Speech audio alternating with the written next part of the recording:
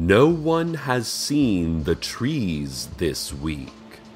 Hopefully they'll come back soon. Welcome to Night Vale.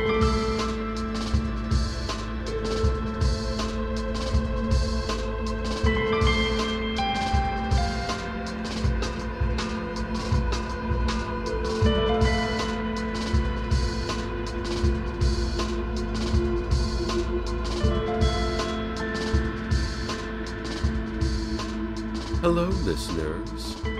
Nothing much to say about this day in Night Vale. Today is just a lazy day in our beautiful little town.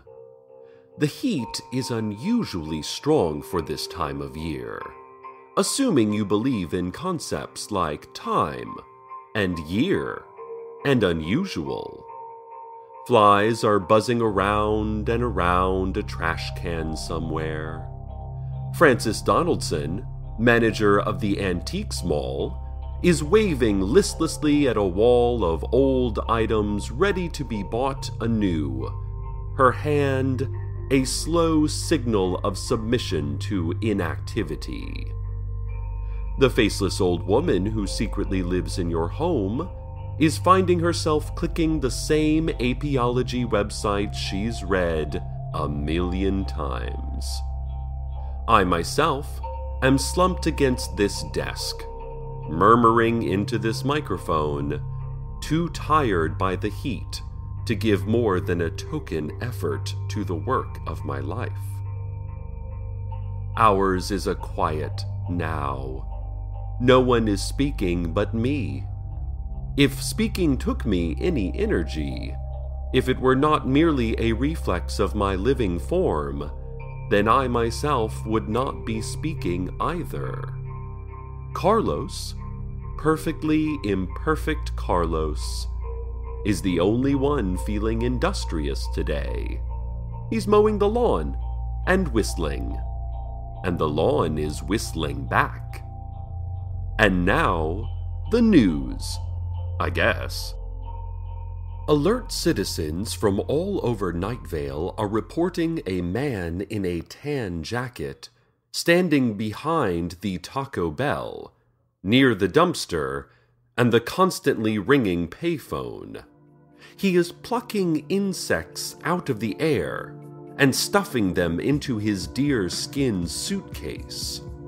Alert citizens report that they don't remember what his nimble hands look like, and many of them lost track of what they were saying mid-sentence, lapsing into a gaped-mouth silence.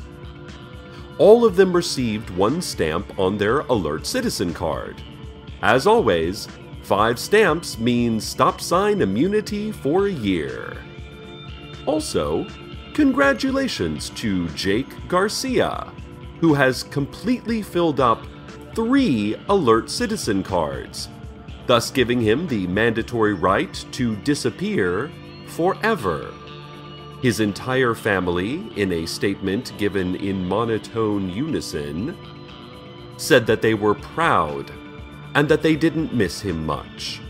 Really. Remember what secret police mascot Barks Ennui always says: "Citizens, be alert, but not too alert. There is much that you should not see. Only you can prevent your own house mysteriously catching on fire. Woof woof." Oh, I bet Barks is such a cute little cartoon dog. Maybe someday the secret police will declassify what he looks like. Update on the summer reading program from a couple of months ago. Those children who made it out of the library alive, bloodied, covered in the guts of librarians, and clutching reading lists far in advance of their grade level, have formed an organized militia under the leadership of fellow survivor 12-year-old Tamika Flynn. They have taken to conducting drills out in the sand wastes, hundreds of children shouting and moving in unison, as Tamika stands over them on a hilltop, watching for their weakness, encouraging their strength. Tamika has taken to wearing the detached hand of a librarian around her neck, as a warning to any who would dare face her that she has already defeated the most fearsome creature imaginable. When reached for comment, Tamika said, "We do not look around. We do not look inside. We do not sleep. Our God is not a smiling God, and we are ready for this war." When asked to clarify, she challenged our reporter to 100 days of hand-to-hand combat, which our reporter declined by running away screaming, pursued by hundreds of battle-hardened children. It's still just a lazy day here in Night Vale. Mayor Pamela Winchell called a press conference and then did not speak. She sat on a folding chair next to the podium, her head lolled back, taking a brief nap, before getting up and jumping, folding chair in hand, through a small, glowing portal she created in mid-air. All of this would have been quite rude to the attending reporters if a single one of them had actually attended. But they called a press conference of their own to announce that they were just going to take the rest of the day off if that was okay, that the still afternoon sunlight was somehow more conducive to a gentle rest than the dark cradle of night.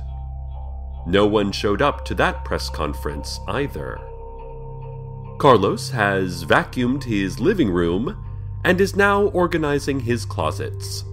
He's holding up items and making decisions. He is humming. The grass cannot hum, and so is silent. The vague yet menacing government agency would like to remind you that UFOs are totally not a thing. They remind you that UFOs are merely weather balloons, and further, that weather balloons are merely misplaced clouds, that clouds are merely dreams that have escaped our sleep, that sleep is merely a practice for death, that death is merely another facet of our world, no different from, say, sand or bicycles, and that the great glowing earth is merely the last thoughts of a dying man, laughing and shaking his head weakly at the improbability of it all. Remember, it's not just the law, it's an illusion. Thanksgiving is just around the corner, and you know what that means. It means it's time for us to go groveling to the brown stone spire, thanking it for all that it has done and all that it has mercifully not done. This is just a great time to get the family together, eat your fill, then crawl out through the sharp rocks and sand until your knees leave blood streaks on the barren earth, and you feel the brownstone spire loom up before you. But you dare not look. You dare not look. "Thank you," you whisper. "Thank you, thank you." More plea than prayer, more fear than gratitude. And if it accepts what you have to say, you and your family can return to your homes, shaking, safe, together, shaking, together. And if it does not accept what you say, it doesn't really matter what happens after that, does it? I mean, would knowing make it any easier? No. Knowing never does. The brown stone spire. Give thanks. Cry out thanks. Scream thanks. And now a word from our sponsors. Today's broadcast is brought to you by Costco. How much could a body even weigh? In addition, today's broadcast is brought to you by waves of sound that are somehow carried by a form of light, and that a machine is turning into an invisible man talking to you intimately, quietly, into your ear. That doesn't seem natural to us. StrexCorp Synernists Inc. Distrust all that you previously trusted. This day in which nothing happens continues to not. Even bodily functions are taking the day off. Reports are coming in that hearts are failing to beat, lungs failing to inflate, the muscles of the arms and legs turning to a loose, relaxed jelly. People are falling dead in the street, suddenly blue, suddenly seizing, spit dribbling from their lips in tiny pools of foam and mud in the sand. Loved ones looking on without the energy needed to weep. Just nothing much of any kind going on. A lazy, lazy day.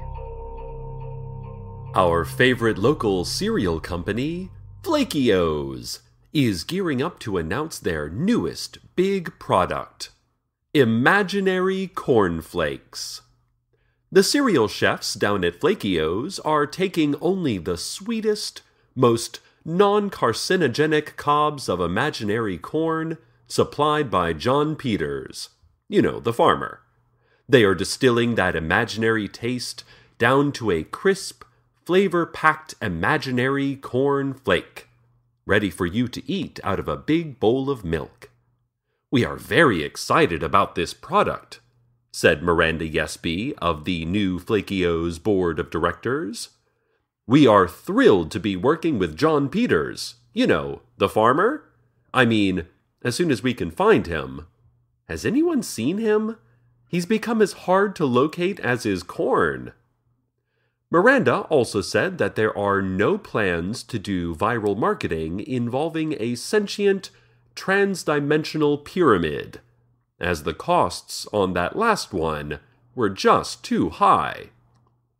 I mean, we had nothing to do with that, she said, but if we did, then we might say a certain sentient pyramid really got an outsized ego after one simple viral marketing campaign, and started making unreasonable demands like a transdimensional trailer on location that is normal-sized on the outside, but contains within it vast looming spaces, impossible, endless.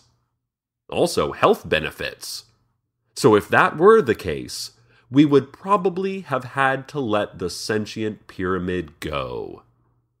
Miranda then thanked us for attending the announcement and dug her way back into the Flaky-O's offices using her large, claw-like paws. And now, traffic. A few drops of ice melt, almost invisible as they slide down great slabs of mountain rock, joining together into a slight trickle, the mere suggestion of movement and water. That suggestion becoming more clear water, clearly moving in a clear trickle downwards, forming with others into a stream. A stream rolling over pebbles and around debris, hardly any force behind it, but implacable in its searching out of lower ground. And then, gasping from some height as a splash into a river. A deep river churning its way through a landscape, drawing boundaries over which wars can later be fought, slamming against boulders with violence, but without malice, becoming wider, slower, like a human settling into the better part of age, a river that only shows evidence of movement when it carries some other thing, some life, upon it, like a human settling into the better part of age. And finally, one last exit, a great engulfing by an ocean in which all water is the same water, in which we can finally find some rest, like a human settling into the better, like a human settling. This has been Traffic. And the lazy day continues. A neon sign advertising the world's best burgers blinks uselessly in the glaring haze of the sun, its light as small as the probability of its claim. The earth is starting to slow its rotation, joining in on the mass malaise. Magnetic fields are going crazy. They are the only things going crazy. Everything else is completely mellowed out. Those people with still functioning hearts and lungs are lounging around, saying, who cares? And what a bother, when presented with stimulus or thought. The earth is slowing. Gravity is slacking off. My mic is floating. Carlos is also floating, and he's taking this opportunity to clean out the gutter on his roof. How industrious. How... I don't really have the energy to think of another word. Radio waves are reacting strangely to the loss of gravity, the change in magnetism as the Earth slows. So if you are having difficulty receiving this message, we apologize, but won't do anything about it. Doing things, right? Movement, you know? Existing? Do you see what I mean? Oh, what's that? Intern Maureen is flicking her eyes up in her otherwise motionless face.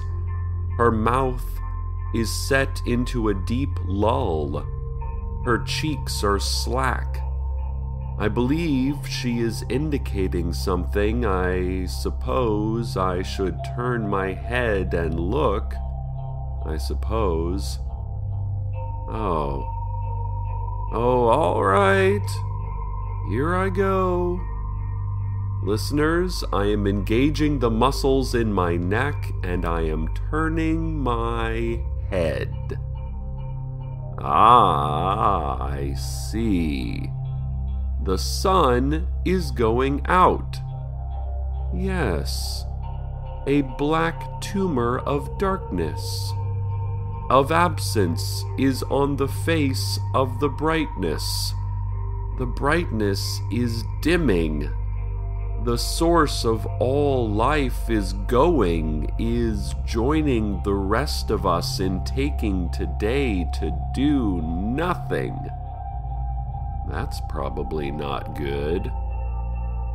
We should probably do something about that. But it's like, well, anyway, at least I got to see how Breaking Bad ended. And now I don't so much take you as just kind of leave you. Just kind of disappear and gently nudge you towards, in the heart of a world that soon won't be, the weather. Welcome back. Welcome back. I guess, from a crisis. Welcome back from, I guess, a crisis. How was it solved? How was the day saved? It wasn't. It didn't need to be. There are lulls and gaps, and rests and stops. But this world stumbles on. The sun flared back. The world restarted. Still bodies, blue in the gray street, gasped suddenly and rose back into the blue-gray light of day. We wake up, we move on. No state is our state forever. All is fleeting. Frances Donaldson, manager of the Antiques Mall, has gone back to violently smashing her stock of old items, as is usual. The faceless old woman who secretly lives in your home has gone back to flitting around in the corner of your eye, rearranging your belongings according to some unknown purpose. The flies are still buzzing around that trash can, but with more verve, more zest. Intern Maureen brought me some coffee. Yeah, that's helping. Coffee helps sometimes though, doesn't it? Other times, it just makes things worse. I mean, everything does. Business is booming, people are moving, events transpiring. All as usual, all returning. We are up. We are full of energy. We are ready for the next great thing to be made for us and delivered to us and done to us. Carlos, meanwhile, says he's had a busy day and might take a nap now. That sounds nice.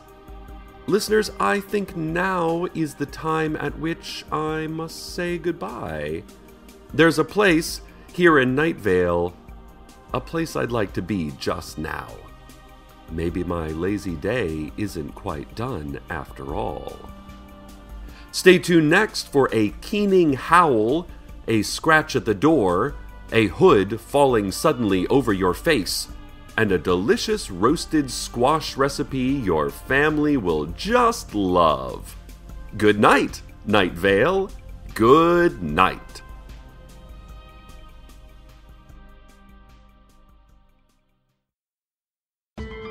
Welcome to Night Vale is a production of Commonplace Books. It is written by Joseph Fink and Jeffrey Craner and produced by Joseph Fink. The voice of Night Vale is Cecil Baldwin. Original music by Disparition.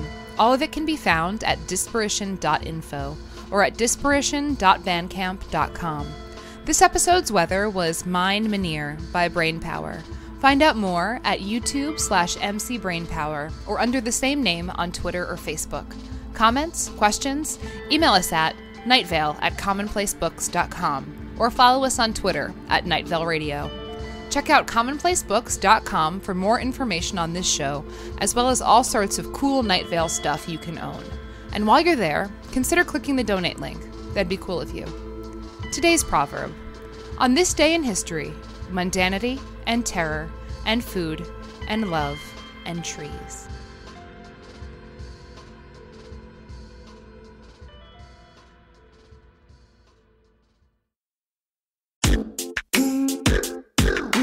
Hi, it's Joseph Fink. My friend Jeffrey and I created Welcome to Night Vale back in 2012. Normally, we're the ones turning our ideas into writing, but for our brand new show, Start With This, it's you who will do the creating. On each episode, we'll talk about a topic of the creative process. Then we will give you 2 short assignments, something to consume and something to create. You can share your work on our membership forum to see what other people are up to. We want you to start creating, one simple assignment at a time, because the best way to start writing is to start writing.